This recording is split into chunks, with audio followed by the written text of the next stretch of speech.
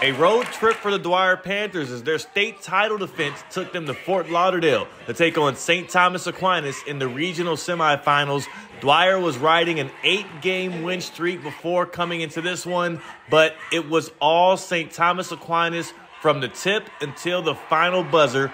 Dwyer trailed by 13 points going into the third quarter. They would only score 7 total points in the second half alone.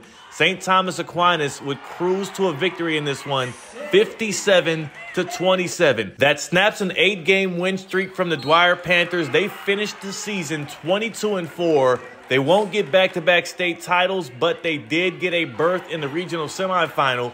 Another great season under the direction of Fred Ross. And as for St. Thomas, they move on to the regional final where they'll play Pembroke Pines Charter, the same team that bounced them in the playoffs last year.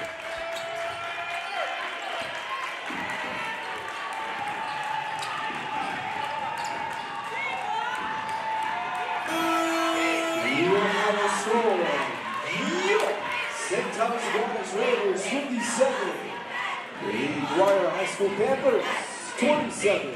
Congratulations, your Raiders advance in the 2024 regional tournament.